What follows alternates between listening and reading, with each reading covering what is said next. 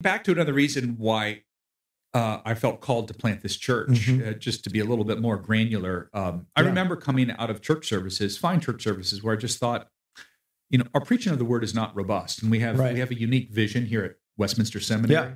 We've learned in terms of redemptive, historical, law, and gospel, this idea of promise and fulfillment.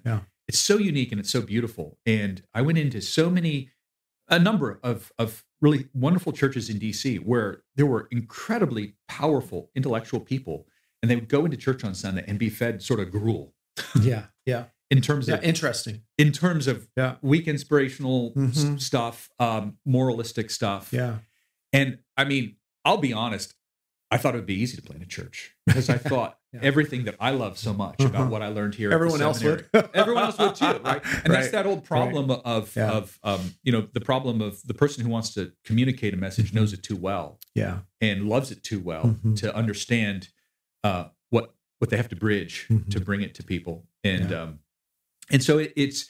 I thought there would be a big appetite for it, but it's not. And this is the sense in which the ministers as pastors, you lead people. When you put food out for an animal, they're drawn to it, right? And so there's a push and pull to healthy preaching, and I don't think I think what we have done poorly, and I think sort of what we discussed a little bit about talking about today is I think what we've done poorly is thinking strategically about what are the ingredients. Every church plant is a unique thing, but what are the ingredients and as it were the infrastructure that we can build that can, as you say, support and come around church planters and make this difficult work inherently uncertain work.